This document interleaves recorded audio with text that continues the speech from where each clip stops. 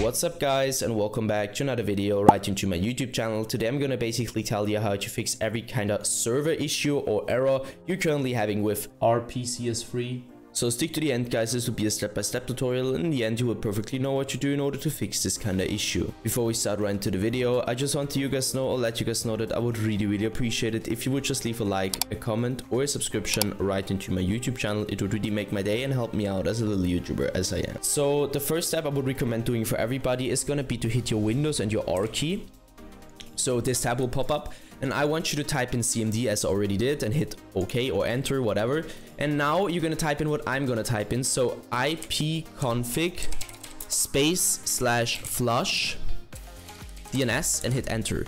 Once it is successfully flushed, as you can see, you should be able to end this task again. Navigate to the bottom left corner of your screen, click into the Windows symbol, click into settings, navigate right into network and internet, and go down to network troubleshooter. You're gonna use your Windows in order to find any kind of issue you could currently have. Afterwards, I want you to click into network and sharing center. Now I want you to navigate to the top right corner. On the blueprinted text where either says internet or ethernet, it just depends on which one you're currently using, but it doesn't really matter. Just click on the blueprinted text. The ethernet or internet status will pop up. I want you to click into properties. You can only do that by being an administrator. Hit internet protocol version 4.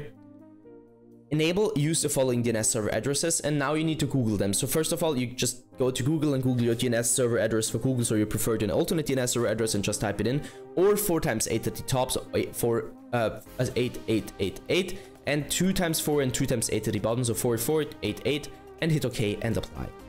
This will probably fix your issue.